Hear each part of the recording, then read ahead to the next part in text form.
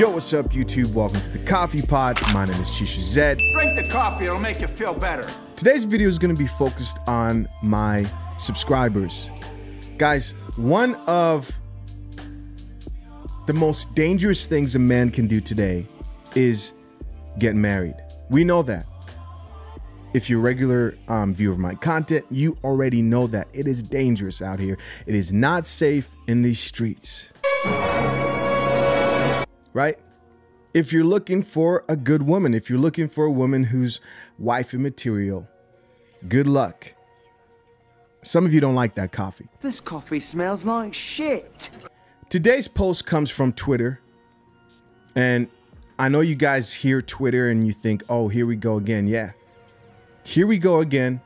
At least it's not TikTok, man. You know what I mean? This post read, "Damn man ghosted his fiance after their wedding day because she had a bachelorette party, and a video was sent to him of the male stripper having chocolate drip off his private part." I had to play that sound. "Into her mouth." If you didn't catch that, guys, I'm going to explain it. So imagine you decide to make the biggest mistake of your life in 2022, which is to get married. Why is that funny? It's funny because it's true. And it's also funny because I tell you guys that, you know, I value marriage and I probably would get married. But these are dangerous times for a man who values marriage and sees marriage as something that is good. But imagine you're this guy, right? You think you found the woman of your dreams. You love her, right? You've proposed. You've gotten on one knee. You've imagined a future with this woman. You've gone through a lot of 304s to get to this woman. You think she's the one, right? You're celebrating with a cafe latte. Get me a cafe latte. And then out of nowhere, as you approach the wedding day, you get a video from your future wife's sister of her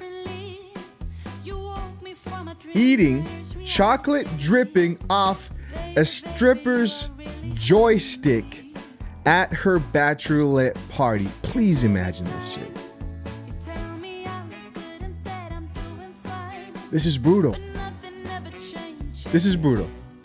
Now, I read this story from Twitter, and we're going to get into a few of these comments because I also shared this story on my community page. Here's what we're going to do. I'm going to read a comment from Twitter in response to this situation, which is going to probably blow you guys' minds or not, right? But this shit's crazy. And then I'm going to read a comment from my YouTube subscribers. So it's going to go comment from Twitter, comment from my subscribers. Here we go. The first comment coming from Twitter says, "Unpopular opinion. That's not cheating." Yes, she says, that's not cheating, and her sister is a snitch. I can't believe what I'm reading right now. The post goes on to say, "The chocolate is dripping off his joystick from a show." And it's like, oh, it's her bachelorette party, volunteers her type vibe. Like, okay, so she's getting volunteered to do this. She didn't have a choice. There was a lot of pressure on her. But wait, there's more. She says, "Either y'all sexually reserved or y'all relationship ain't strong enough." People who trip probably think going to the strip club is cheating. Like, what? Take me and give me money to throw. I want some hotties too, with a bunch of exclamation marks. So, guys, this is a woman who thinks there's nothing wrong with what happened at that bachelorette party. Right? In this woman's profile pic, she's flipping off the camera. She's got the finger in her mouth. I don't see a man in the photo. She's probably not married. She's probably, you know what I mean, a 304, of course, to no surprise. Women actually think like this. So next, we're going to check out a comment from one of my subscribers. This subscriber says, "I'd like to congratulate him on successfully dodging a bullet." Yes, sir. I agree. I agree. Coming at 141 likes. This man makes sense. Let's get back to Twitter. This female Twitter commenter responded with, So you can't enjoy yourself at your bachelorette party with a thinking emoji. You can't enjoy yourself at your bachelorette party. Guys, this is a woman who's going to get married. And before she gets married, she wants to do her last, final 3 or 4 acts. These women can't help it, man. They can't leave the streets. She's got to enjoy one more. And listen, that's the part that got recorded, right? We don't know what happened that night. Because you're not just going to have chocolate dripping from a man's joystick and you're just going to forget about it. I think more happened that night. I'm sorry, I just do. Call me a pessimist. I call myself a realist, man. What's up? This coffee smells like shit. I know you don't like that coffee. If you're a woman who thinks this is okay, or a man, you don't like this coffee. All right, so next comment comes from one of my subscribers who says, post reading this, I've strongly concluded that women of the West are primarily for recreational use only. And even that is sketchy given the modern socio-cultural political climate. Men, protect your mental health, potential economic prosperity, and overall well-being. And there's some truth in that comment. There are plenty of women out here who have nothing to offer a man outside of busting those cheeks. There are plenty of women out here who don't know what they're getting wrong about relationships, why men aren't picking them, why they're still single, right? But she doesn't know how to cook, clean, doesn't know how to act like a lady, doesn't know how to let go of the streets. Ladies, let go of the streets. Even as they approach their wedding day, they can't let go of the streets. Come on, man. The shit is crazy. Moving on. Back to Twitter, this commenter said, so men don't be at their bachelorette parties? This is a real question.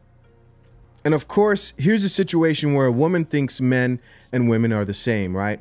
There's no difference between men and women. When a woman is truly into a man, she's not going to want to do that at the bachelorette party.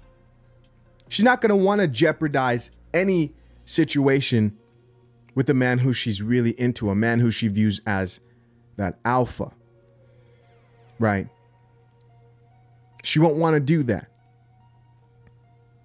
Luckily for this guy, he found out moments before he was about to make the biggest mistake of his life.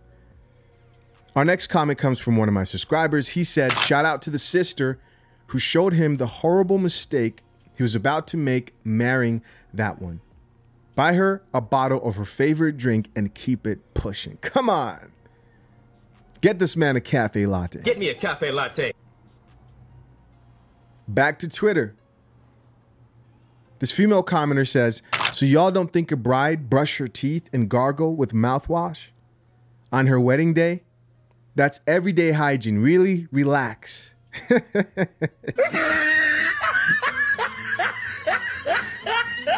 And listen, I know a lot of you guys are reading this and thinking, oh, she's funny. She's being sarcastic. No.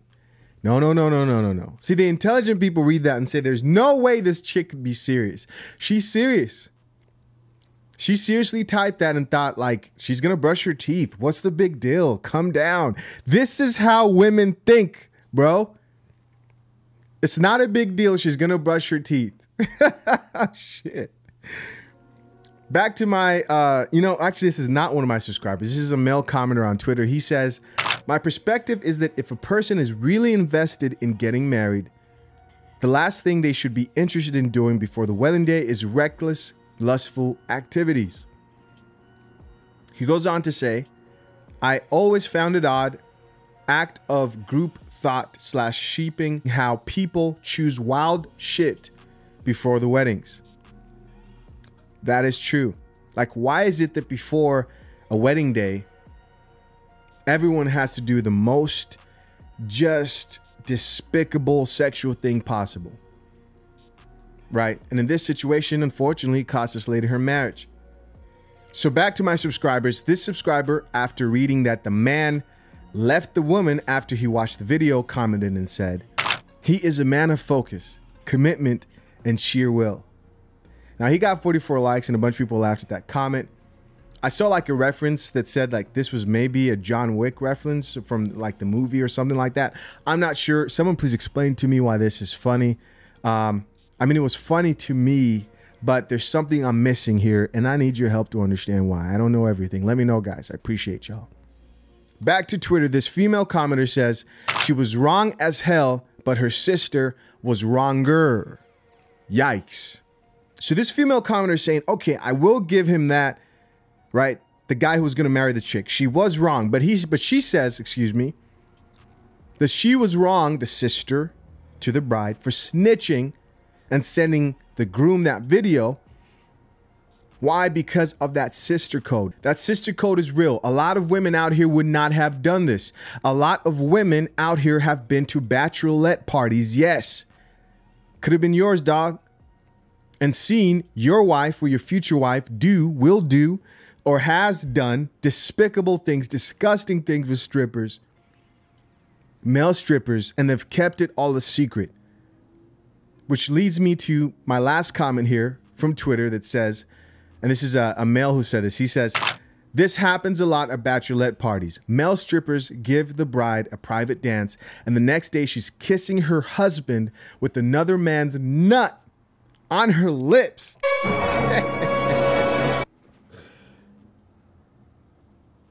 I know that's hard to take in, bro. I know that's hard to take in. I've always thought there's something weird about the whole like bachelorette thing, right? I always thought it was strange. I don't think men should allow that. I don't think men should allow male strippers at their bachelorette party. I don't even, listen, the chick who was saying the guys who are against this are probably against taking a woman to a strip club or like a male strip club or a female strip club. I don't get the point with putting your wife in the type of situation where another man is going to drip chocolate drippings into her mouth, right? For the thought of sexual thrill, especially if you're RP aware. Especially if you know female nature. And any woman who's out here and wants to experience that in that time where she's about to be a wife isn't ready to be a wife. Ideally, I know you guys want to be out here finding women who don't want to experience it. Now, chances are, man, every woman has had her 3 or 4 phase, right? She's ridden that CC. She's had her fun. Asking for a virgin or some type of pure woman or waiting for one, I'm sorry, man, in today's age is unrealistic. So what does that mean? That means that now you got to look for a woman who has said, you know what?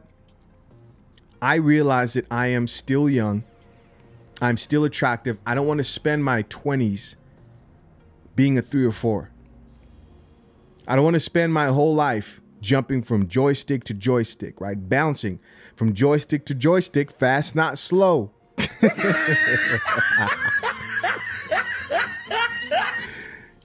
Right? She's like, I got to take it easy. I want a man to take me seriously. I don't want to rack out bodies after bodies. It's time to chill out. But she's got to stop all that foolishness to be taken seriously as a potential wife, right? That's to you guys who still see value in a marriage. Don't sign those papers.